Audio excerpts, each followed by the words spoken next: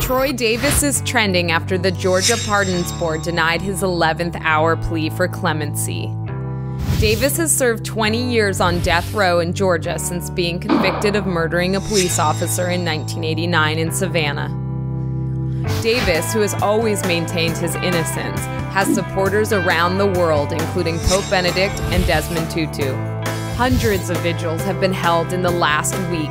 Davis's lawyers point to a lack of DNA evidence linking him to the murder and a number of key eyewitness recantations after his conviction.